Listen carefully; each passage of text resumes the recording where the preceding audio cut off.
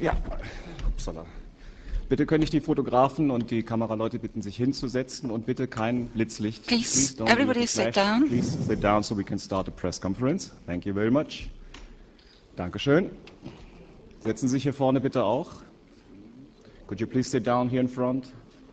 Well, the people at the front also sit And down, please do not please. use the flash during the press conference. Bitte kein Blitzlicht während No der flashlights Pressekonferenz. during the press Dankeschön. conference, please. Thank you.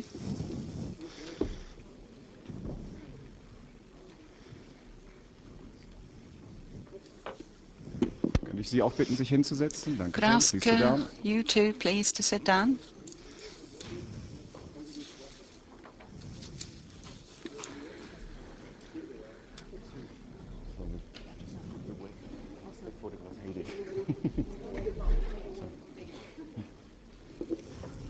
What's the magic word? Please. So, okay. Thanks to my Please. son. Okay. Herzlich willkommen zur Right, Pressekonferenz welcome für den to the Wettbewerb press für The conference Missing. on the Welcome film to The the Missing press screening and conference competition. on the 54 Berlinale, The Missing, and have a welcome for the director, Ron Howard.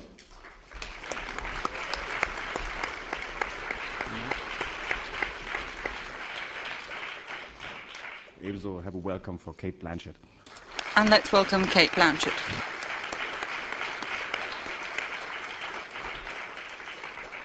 Ja, Ihre Fragen bitte, da hinten. Ist Your eine questions, Frage. please. There's one right at the back. On the right side. Yeah. Could you please introduce yourself? Yeah. Thanks. I'm Vicki Filer from Hamburg, and my question is to you, Ron Howard. This morning, one of the German papers quoted your film as, let me translate it, metaphysical Western. Did you read that? So what I'm wondering is, it's a little bit departure from your whole career. Tell me about what drove you to make this movie. Well, it's a difficult film to label, and I'm as intrigued and satisfied by that label as any. One of the things that fascinated me about the subject was that while certainly it's a Western, I felt that it was really dealing with the possibilities of the region and the era in an interesting way. An unusual set of characters to be at the center of a traditional Western. Rare that a female character is as strong as Cate's in a film set in that time period. And yes, there's a spiritual element, an element that connects rather easily politically to things that we're all facing today. And I also felt that in terms of tone, it was more psychologically driven and suspenseful than what one traditionally expects from the genre. So it was an exciting challenge, and and I had a wonderful time making the film and telling the story. Eine Frage hier bitte, ja. Question at the Side. back. Hi, Hannah Lobel from the Associated Press. My question is to both of you. Do you expect a warmer reception in Europe for the film among critics and moviegoers? And if so, why? If not, why not? I think how do I say this? I've been I think I've been at this long enough to sort of decline to expect much. I think country to country, the critical community responds however they're going to respond, and I don't pretend to be able to predict it, and I also don't make the films in anticipation of a particular response. I really just believe in the story and do the very best I can. And yes, I always hope for the best. I always hope that everyone is going to respond 100% with the affection that I feel for the film. But in the real world, that's not always the case. But so I also hope that more than anything, whatever the critical response, I hope that audiences will find their way to see the film, because again, I just believe in the story. Yes.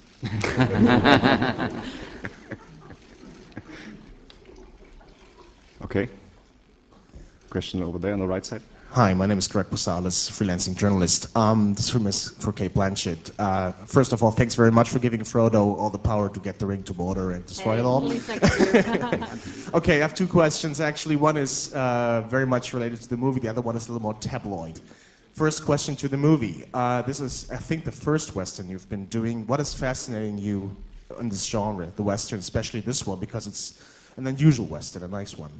Look, I must admit, I was not particularly au fait with the genre.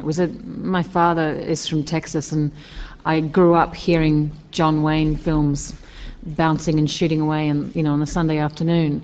But it was always a very male-dominated genre for me, and it's a very optimistic genre, I think, which is interesting. It's no coincidence, I think, they're set in deserts, because it's a very introspective place where man, and in this case woman, gets to pit themselves not only against themselves but against other human beings.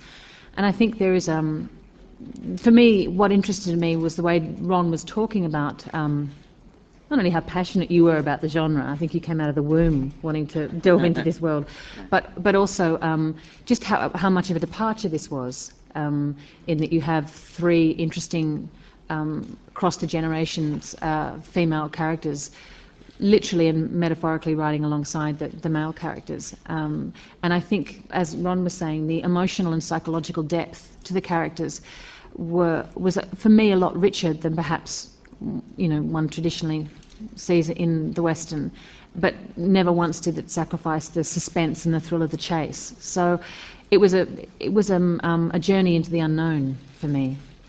Now for the tabloid question. Lots of stars, actually we warned this, us journalists, we warned this, lots of stars have been cancelling.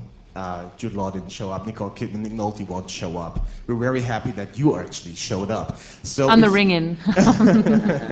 And as we all know, you are expecting, so I was wondering if you might even win a bear for your performance, which I think you actually should. Well, because I'm the only one here? No, because you've done a nice job. But the thing is, I think you're not allowed to fly right now, so if you would win the bear, could you make it back in time to actually receive it? Oh, of course I'm allowed to fly. I wouldn't be here if I wasn't. I didn't swim.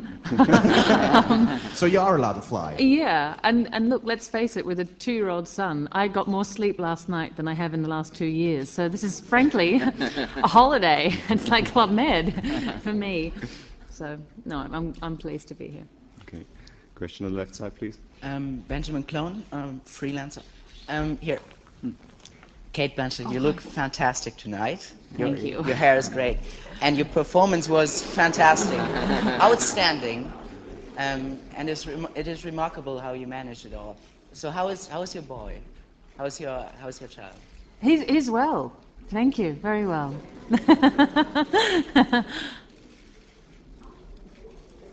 Question over there on the right side. Marius Zikri, NDR Radio. Mrs. Blanchett, I was... here I am. Sorry, I'm not blind. I'm just... What I wondered, how did you prepare for the skills you have to show in the movie, and how long did it take you to, get used to the country life in that way? Yes, I'm quite urban. I don't like to be too far away from an espresso machine. But I promised Ron I could do it, and I think when you make a promise to Ron Howard, you have to deliver. And it's very different than going on a holiday and thinking you might horse ride. When you know the cameras are going to roll in 6 weeks, you've got to be able to bloody well do it. And particularly when you're riding alongside someone like Tommy Lee, who's a consummate horseman and knows everything there is to know about the Southwest. So, he was an enormous lexicon for me, and was really generous with his knowledge. And also from a character perspective, just realizing the different character choices you could make, the different ways you could hold your reins, and so he was very helpful from that perspective. But I did just ride out every day for hours and hours with the stunt guys and the wranglers, all of whom had been Marlboro men. So I was completely in awe of them with their big moustaches. So it was just a matter of literally bouncing around on the saddle until I could do it. And I think when I set my mind to something, I'm quite determined. And also, Ron asked me to have a tarantula crawl on me in a scene which he then cut from the film. But when Ron was lying on the ground in the production office having this tarantula on his groin saying, "See, it's easy!" You can't say no, you just have to do it. So, you know. And also, I mean, it's great. I mean, that's part of the joy of being an actor, is that you get to completely and passionately delve into a part of history and humanity that you don't know anything about. And because it's a very visceral way, you actually retain a lot of the knowledge. So, I mean, I don't think I'll be getting back into the saddle in the next couple of months, but afterwards I hope I will. Yeah, your question, please, on the left side. Andreas Meyer, Freelancer hier in Berlin. Eine andere deutsche Zeitung hat heute Another Morgen German ihren Film einen newspaper this Schwanengesang morning auf Western genannt. called your film, another German newspaper, to repeat this, called your film a swan song of the Western genre. So my question is, did you want to have a sort of Schwarzenegger effect in this? I mean, there were lots of bust-ups and shootouts. I didn't sort of time this, but there are masses of really dangerous situations where the audience sort of loses sight of who's doing what and to whom. And usually, of course, the small minorities is victorious. Who and why gets shot dead at the moment is not really clear to the audience. It's, in a sense, against all probability that the main actor wins through. I mean, is that what you wanted to achieve? Did you actually see the film? I didn't really get that. I guess. I think it was insulting. No, just to generally answer it, my feeling with the film was I didn't approach it as a genre exercise. I didn't look at it and say, oh, here's my chance to make a Western. Even though Kate's right, I've always loved them. But what I really loved about them is more the treatment of the period and the history, and not so much the cinematic traditions. And I think what I liked about this movie was the fact that while it was exciting and I felt suspenseful, that it also offered an opportunity to create situations which were really relatable in contemporary terms, psychologically, emotionally, politically, as I'd said before. And I also, look, coming off of a Beautiful Mind, the one thing I learned from that film was that I really liked directing actors involved in complex moments. And I loved the fact that Cate and Tommy Lee, their characters, were living through the pain, the trauma of the betrayal, and this sort of struggle to reconnect, and they didn't, it was pre-Freud. They didn't have the vocabulary to even understand or articulate quite what they were going through. And I thought it was a great acting opportunity for someone such as Cate and Tommy Lee to bring a psychological depth to a setting which usually operates in a more visceral, exclusively visceral kind of a plane. Eine Frage hier hinten auf der rechten Seite. Question at the right-hand side. Your question? I am from Shanghai Oriental TV station, and I have two questions about for Ms. Blanchett. And the first is I like your I like the scenes of your writing in the movie very much. It's very, very beautiful, and I want to know how long is your writing? How long is your training about it? Is it very difficult? How long have I been writing? Is your training about writing? It was intense. I didn't have time to get saddle sore.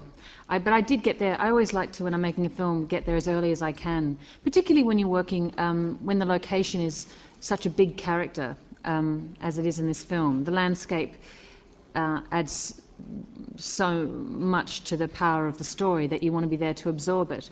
And there was a lot to learn. So I did get there I can't remember how, it was quite a long time in advance, because I wanted to do it properly. I didn't want to say to Ron, I can't do that, or for him to have to say, I'll fix it up in the edit.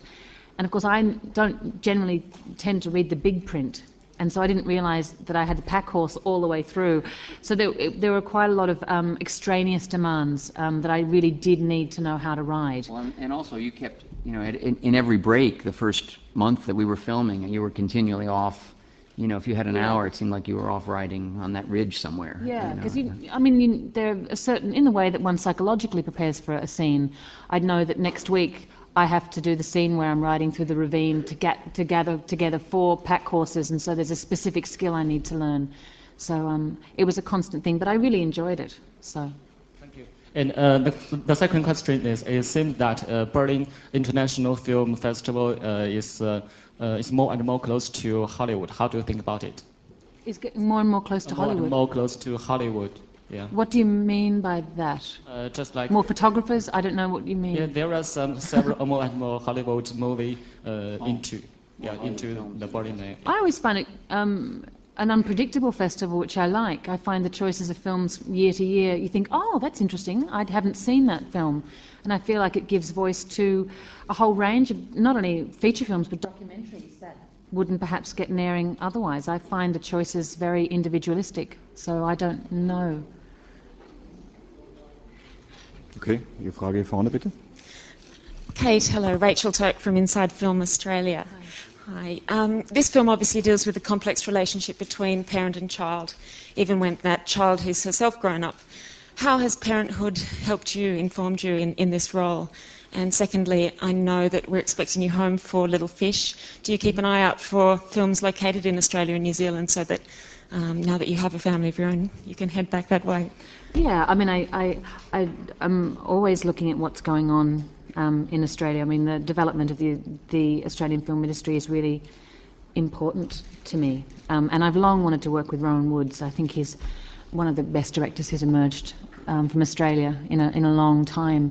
And what I respect about Rowan is that he works at his own pace. There's a sense that if you have a film like he did with The Boys, which came to the Berlin Film Festival probably about 5 years ago now, that's your moment and you have to seize it and make the most of it. Whereas Rowan just thinks, I'm not ready to do that thing that everyone expects me to do, so I'm just going to work at my own pace, which I think, with the pressure in the industry now, I think that's a really bold move. And what was the other thing? Parenthood. Parenthood, yeah.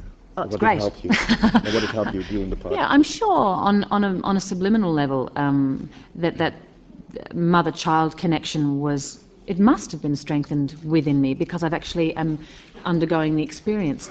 But there's not the concept and title of mother that every woman fits into. I think there's a myriad of different ways of parenting, and because of Maggie's experience and the hardship of her upbringing and her flinty sense of self-protection, which is very different from, I suppose, my own emotional makeup. I think what concerns her as a parent are perhaps very different things. Also, I think it's a very different thing, the mother-son relationship to the mother-daughter relationship, which, as we all know, is complicated. So. Hier vorne, bitte.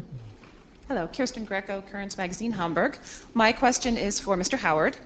And it mentioned in the press notes that one of the aspects that attracted you to this film, other than the Western, was the fact that it had a strong feminine dimension, which I thought was interesting. Mm-hmm. And of course, this film has several really strong female roles, but that seems to be rather rare in Hollywood these days. So I guess my question is, do you have any thoughts or suggestions on what might be changed in Hollywood to make this more of a common occurrence, that we can have some strong female roles? Well, I actually think that this year, I don't know if you agree, Kate, but I mean, you know, Kate had two really challenging roles this year, and I think there have been a number of interesting opportunities for women in films this year, for actresses, and I think that's a great improvement. And yeah, it certainly did attract me to this subject. I draw on my own family experiences a great deal, and I'm always looking for a personal connection in a story that may appeal to me for X, Y, or Z reasons. The one thing that can ground it for me, that I can understand, is family interaction, positive and negative. I've experienced it all in raising 4 kids. And in being a son myself, so I felt like those dynamics were unusual, dramatic, and again linked well with a story that has a lot of drive and a lot of tension. And I mean, as Ron said, I mean, I have had a great year with female roles, a great couple of years actually, but to be fair, I think it does take a director to actually be interested in what's going on in a woman's face, and to shape the edit of a story that actually contains all those intimate, detailed, nuanced moments that I'm sure a lot of actresses give, but maybe they just don't make it onto the screen. You know, that they don't, that somehow in the edit it's edited towards the edit becomes more male focused, and I don't know whether that's studio pressure and you're just extremely powerful, so you're able to do it. But I mean, Ron is one of those directors. So. Hier auf der linken Seite bitte. Hello, Harald Mühlbauer, Frames Online. This is a question to Mr. Howard. In the movie, there are two contrary worlds. There's the world of spiritual wilderness, to which the father tends, and there's the world of modern techniques with photography and gramophones, and so to which Lily tends. What did you want to express with it?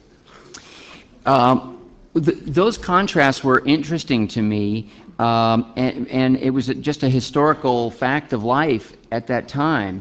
The film takes place at the very end of a couple of hundred years of European Anglo conquest of the indigenous people, and the Chiricahua Apache people in that region were the very last holdouts.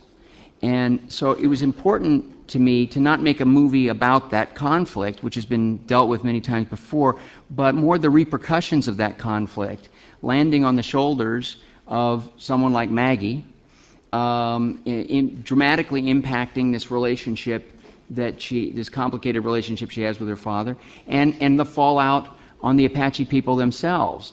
So the fact that the modern age was coming, identifiable technological advancement was already in place, and yet there was still this circumstance where native people, indigenous people, were being sent away to prison camps, killed if seen. That's a reality of the United States that I didn't want to ignore with this story. And it also, and again, I always felt the harmonics of this movie worked well. The things flowed nicely together. And so if you just get back to the basic idea that this is a suspenseful film that audiences can be sort of drawn into and wonder what's going to happen next, well, that's another component. Yes, it's historically accurate. Yes, it's somewhat political, but it's also very helpful in terms of creating an environment where Maggie and her family are in the utmost jeopardy. So it was interesting to me. Yeah. Your question, please. Yes, hello. I am Nils Amon-Gjerstad from Norway. I have some questions for Ron Howard about Apache Indians. How much research did you do on Apache Indians before you made this movie? And were there real Apache Indians playing in the movie? Yeah. And also, what did the Apache community react when seeing this movie? Because I don't get a very good impression of Apache Indians from watching this. Right. Okay.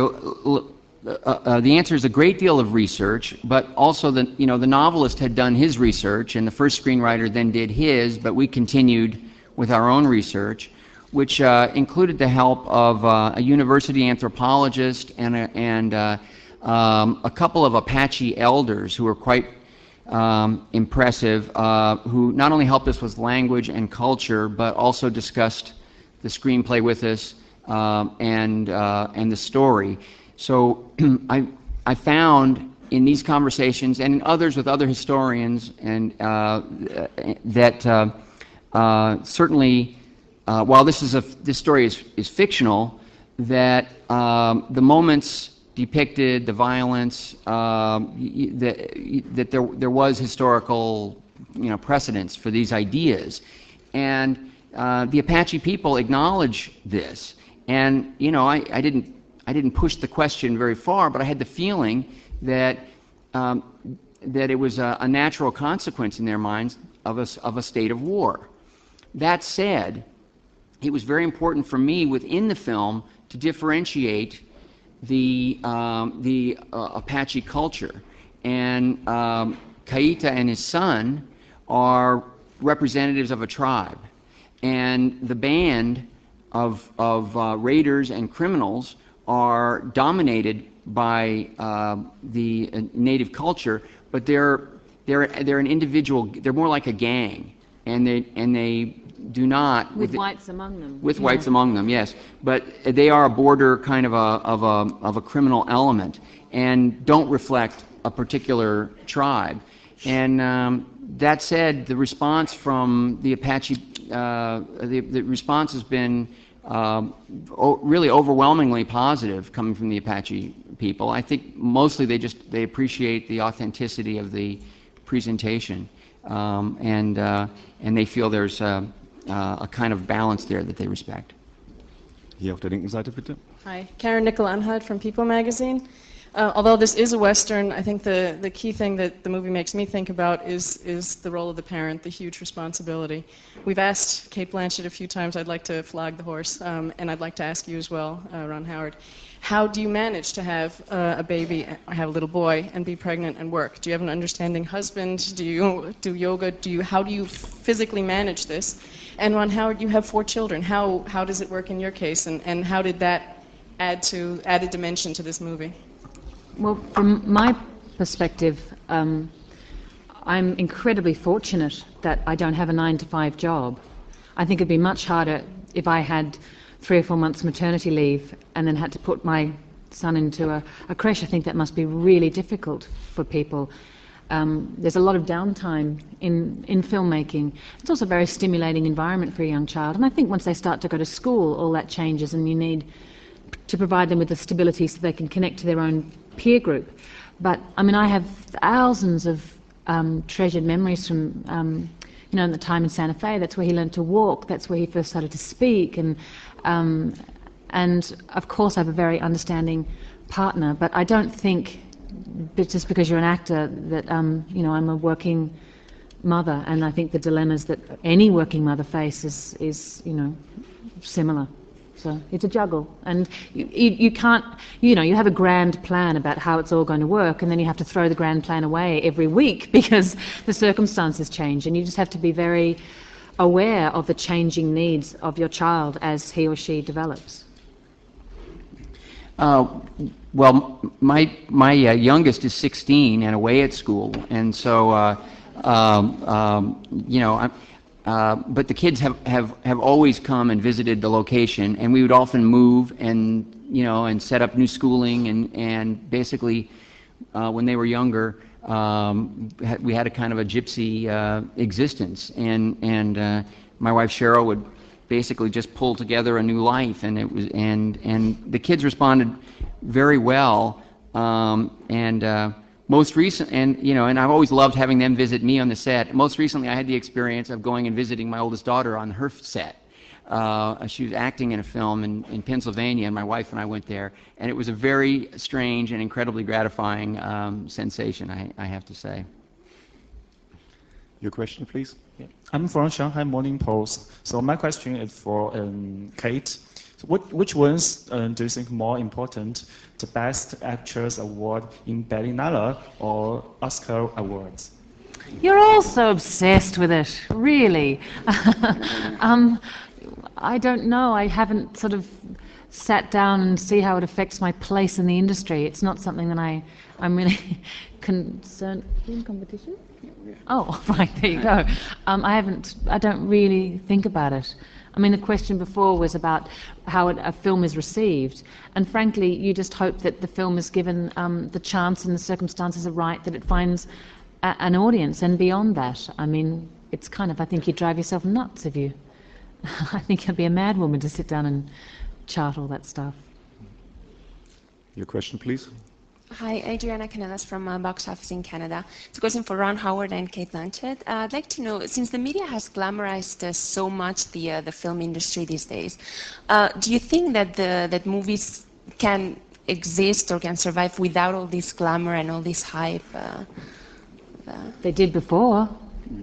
I think it's a really important part of the furtherance of culture, and particularly, say, in a particular instance with The Missing, I mean, it's the first time I had even heard the Chiricahua language spoken. So the film is often a way where I don't think it's an educational medium, but I think the byproduct of it is that you can actually stimulate people to find out interesting, lesser-known pockets of history or interesting things. And I think it's a really important part of culture. There's a lot of films made, and not all of them are great or have the same ambitions. And maybe there's many different types of directors and actors. And I think that the sort of the public side of the work involved in getting the film seen, and that's pretty much what this mostly boils down to, is in a world where there are so many options available to people, if you loved what you did and you hope it is a kind of a communication, then you'll do whatever you can to try to entice people to come and experience the film. And it's that people are saying, well, there's this proliferation of award shows, there are too many of them, and it's watering down the prestige and so forth and so on. My attitude about it is that anything that gets people to show up is a good thing. And I can't be there myself personally, everywhere at every one, but I'm mostly if it's stimulating people's interest in the medium, that has to ultimately be a good thing for storytellers. In der Mitte, bitte. Your question in the middle, please. Hi, I'm Joyce from Abu Dhabi TV in United Arab Emirates. My question is for Cate Blanchett.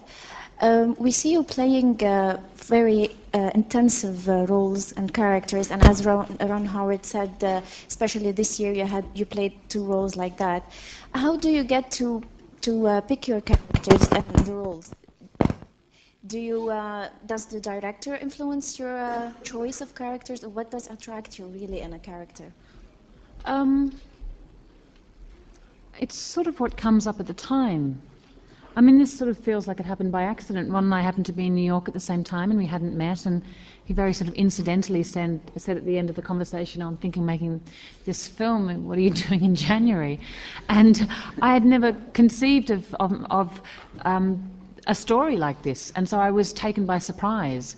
And I think, like any audience member, surprise is very exciting. So if I'm surprised by a character or a story, and also if I have no idea how to play it, then that's something which I'm drawn to. Because I think if you read a script and you think you can join all the dots and you know exactly what you'll do, then you should give it to somebody else, because I think you need to keep your curiosity and that adrenaline going during the course of filmmaking to keep you on your toes every day. So I guess it's that sort of, I don't know if it's fear of failure or biting off more than you can chew, but and it's also it's great when you work with a director like Ron who really trusts you as an actor.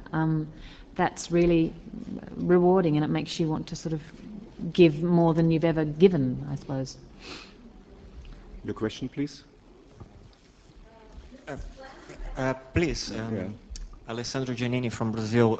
My question is for Howard. Despite what you have said earlier, The Searchers from John Ford was an inspiration. I mean, and other films of John Ford. Right.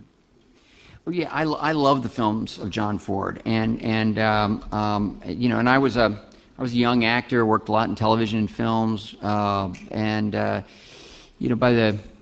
used to say that I wanted to grow up and be a director. Actually, I used to say, when I was 8 years old, I would say that I wanted to be an actor, writer, producer, director, cameraman, and baseball player.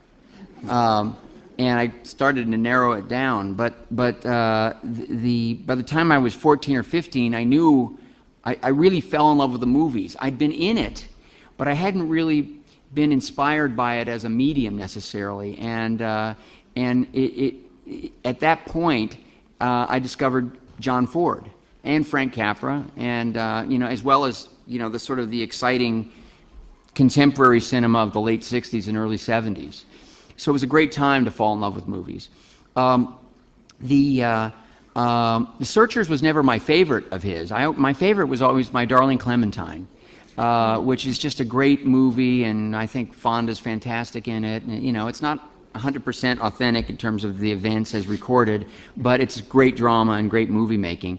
And I certainly knew that we shared some similarities with The Searchers, of course, but I honestly can't even claim homage or claim inspiration from the story, because I observed that, and then I tried to sort of look away from that film and look only at the potential in this story and do the research. And of course, The Searchers, this film, or the novel, and a number of other films all took their inspiration from several well-documented events of abduction of women by various tribes, particularly along the border.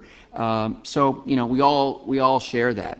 Doesn't mean I don't have the utmost respect for The Searchers. I can't claim it as homage.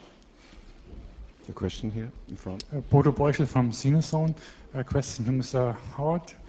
There's a scene when Cate and Tommy Lee are the first time on the run, and they're chased by the bad guys, and they are rescued by 3 Indians for the good guys, and suddenly there are only 2 Indians anymore.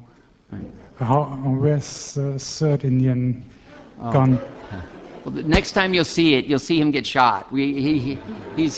He's there, but that brings up an important point, actually. I mean, yeah, there were 3 and 1 guy gets shot, but the important thing, we shot him far away because it was one of the guys, the stunt guys, who was playing the other Apache from the other side, and so, you know, it's in the distance. But the violence in the film, it was this. I had this idea that the violence could have a kind of a double impact if we presented it almost entirely from the point of view of our protagonists, of our lead characters, particularly Cate, Evan Rachel Wood, and Jenna Boyd.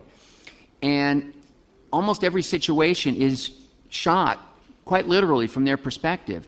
And I did find, as I started previewing it for audiences, that the violence, while not particularly graphic, not compared to a lot of films, was having a very intense effect on the audience. And when I started discussing it with people afterward, I really sensed that they were not only witnessing the violence and relating to someone close, you know, that they cared about, seeing it, but they were also acknowledging that an act of violence witnessed is also an act of violence on the witness. And so there was like a residual, reverberating impact that that I didn't expect. I mean, I had this sort of cinematic idea, but I didn't expect this extra degree of impact. And it was really an interesting little lesson that I learned in making the film. A question in the back, please. Could you stand up?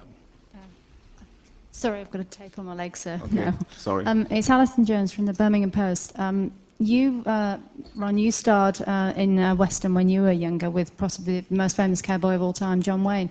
And I just wondered how your experiences compared making that Western with the one that you created yourself.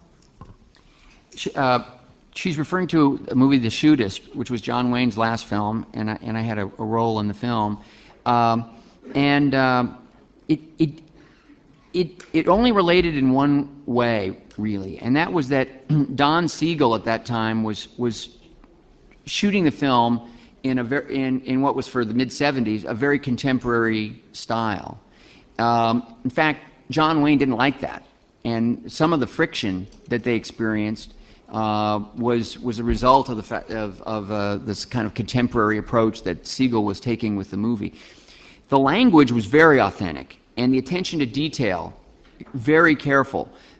However, that film really dealt with a mythic figure. The idea of anyone as a kind of a shootist is pretty much unrecorded in the actual historical annals. So it was an interesting combination of authenticity in the presentation and a real embracing the mythic nature of the West as a kind of adventure fable. The final question, please, in the back, in the middle. Anne-Christine Loranger, Le Devoir Canada. Yeah, we have here screening also Cold Mountain, who opened the festival.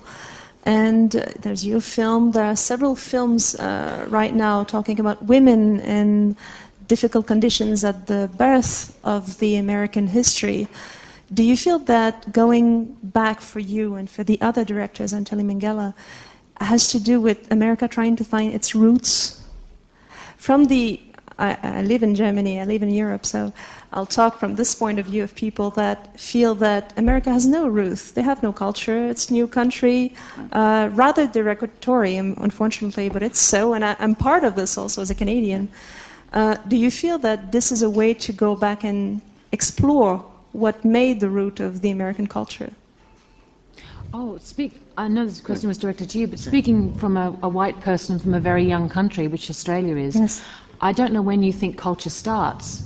I think culture is a very organic, ever-evolving thing, and 200 years, whilst it doesn't compare to artifacts from the Middle East, which are, from 1000 BC, culture exists and culture develops.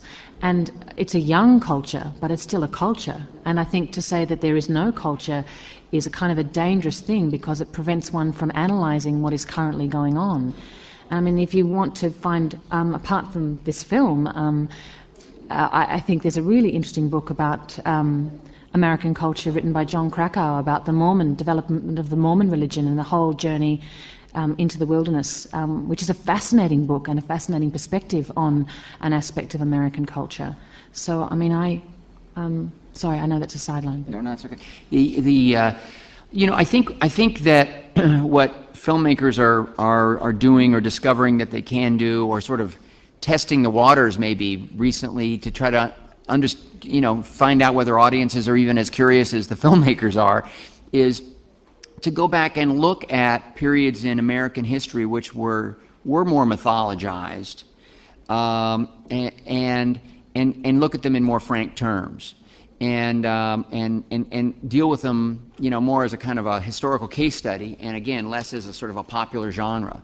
And so I can't speak for Anteli Minghella, but I can speak for myself, and I know that was a factor in pursuing my own curiosity about this. And when maybe Cate should just talk for a second on some of the research that she did. But I mean, she came to me with photos of women, proudly posing with their guns on the prairie, and some of the diaries that you read as well. And it was very interesting to begin to view that kind of survival from that perspective. Mm. It's fascinating reading the diaries of the women who made that journey west. The stoicism and lack of sentimentality, and also the biblical nature of that journey into the wilderness. It's fascinating, and I think it was I thought a lot about Indigenous Australians, the Aboriginal culture, and the recent emergence, like you're saying, of white Australian culture, as compared to how it what happened in America, which was not a noble fight, but a fight was fought and a victor was claimed as being the white man in America, and somehow the centre of America was claimed, and that has formed a very different psyche, I think, to the psyche in Australia, where every journey into the dead heart of Australia white man has failed, and I think that is what probably is possibly at the centre of the difference between Australians and Americans. So there lies a cultural difference. I found it fascinating, and I think that to say that one can't analyse something that happened 50 years ago and how it impacts upon our culture now, I think I was fascinated by. Sorry, I'm rambling. Anyway. Unfortunately, I have to end up this press conference. I think it could go on for hours. But thank you for Ron Howard and Cate Blanchett, and hopefully the new generation of Blanchett also like being here.